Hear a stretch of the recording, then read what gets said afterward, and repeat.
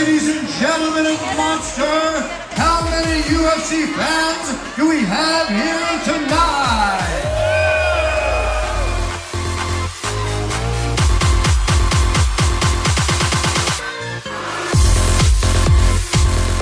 Anthony Pettis here, our main guy tonight. You are the bridge between Monster and UFC for us right now. You are the face of the Octagon headphones which you're wearing.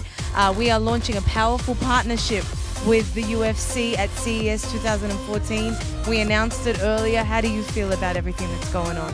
Definitely for me, I'm blessed. I mean, to be the face of this product, you know, from the UFC, from where I came from to now, you know, it's a huge opportunity for both of us. I mean, Monster being where they are in their industry, and UFC being where we're at in our industry, top brands combining together and coming up with this product is going to be amazing, and I'm excited to be the face of it.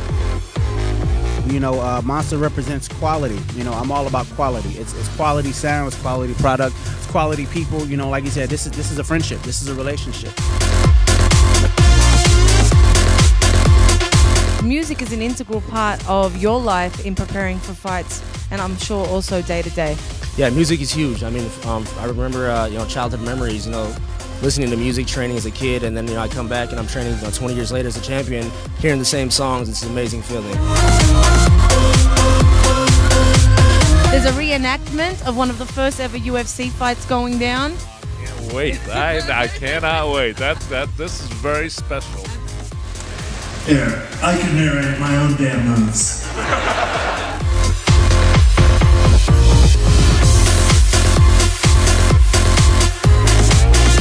I'm a big fan of the UFC. Love that sport. I mean, there's no other sport that I'd sit there and watch more than the UFC, so I'll be first to say that. I'm a big fan.